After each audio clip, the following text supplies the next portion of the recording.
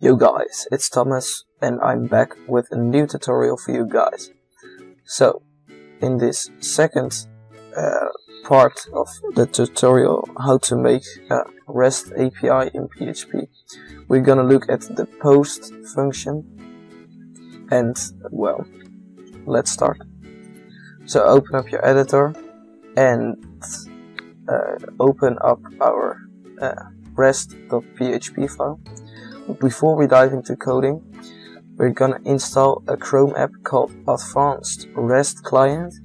This allows us to make REST requests to our server. So install it and it will open your app.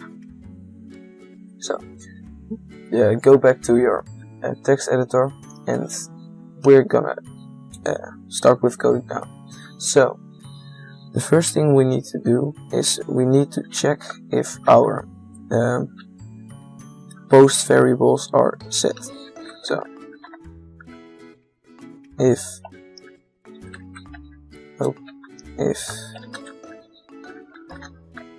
our post file name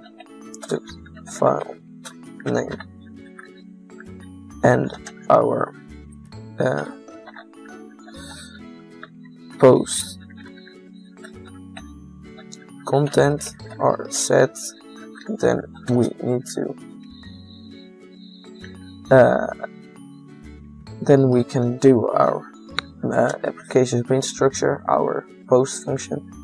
But if it isn't set, if they aren't set, then we just give an error, just like the error out of the get method. So now we're gonna start the post function for you. So the second thing we need to do is we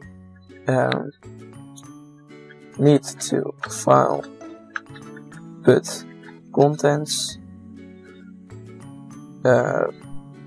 as post. Yes, we need to do the post and then the file name in the first parameter. The second parameter we need to do our post content, just like this. Easy, right? So put a semicolon at the end and head over to your Chrome. So we need to get our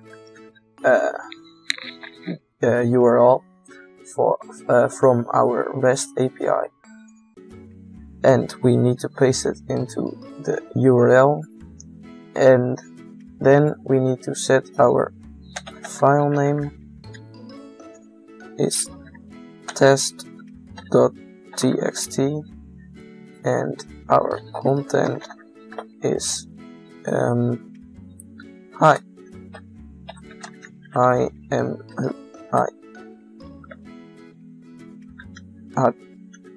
test file, just like this. Oops. And then we can send it, I think. Send. Response does not contain any data.